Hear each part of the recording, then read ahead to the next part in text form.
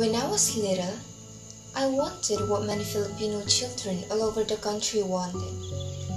I wanted to be blonde, blue-eyed, and white. I thought if I just wished hard enough and was good enough, I'd wake up on Christmas morning with snow outside my window and freckles across my nose.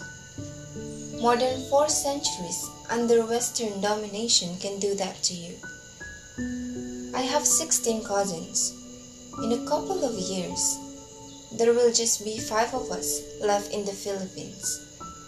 The rest have gone abroad in search of greener pastures. It's not an anomaly, it's a trend.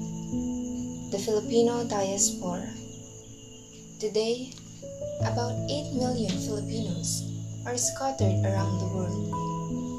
There are those who disapprove of Filipinos who choose to live. I used to.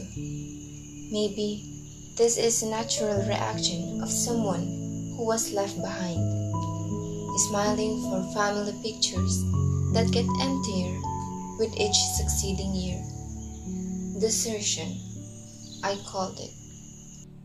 My country is a land that has perpetually fought for the freedom to be itself.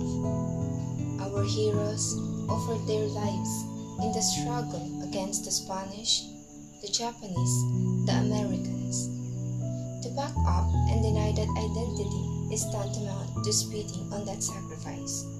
Or is it? I don't think so. Not anymore.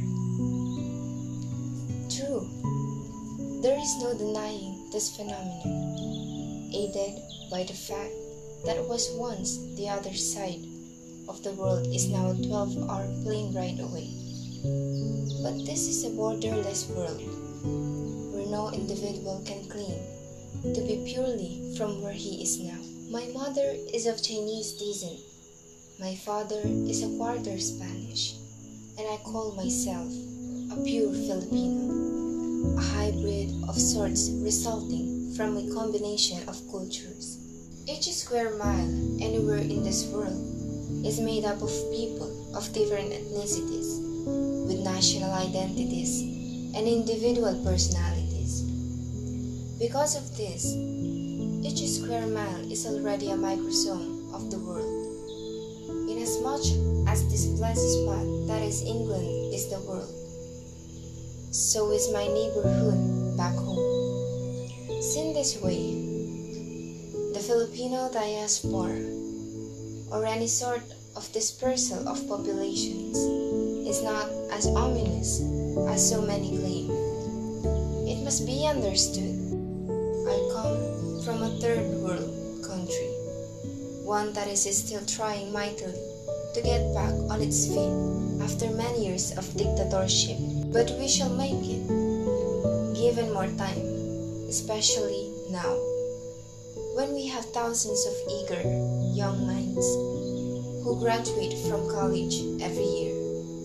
They have skills, they need jobs, we cannot absorb them all.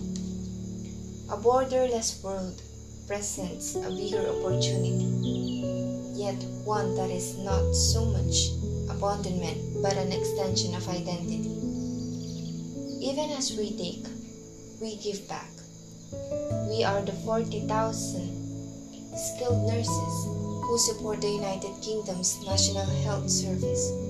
We are the 250,000 seafarers manning most of the world's commercial ships. We are your software engineers in Ireland, your construction workers in the Middle East, your doctors and caregivers in North America, and your musical artists in London's West End. Nationalism isn't bound by time or place. People from other nations migrate to create new nations, yet still remain essentially who they are.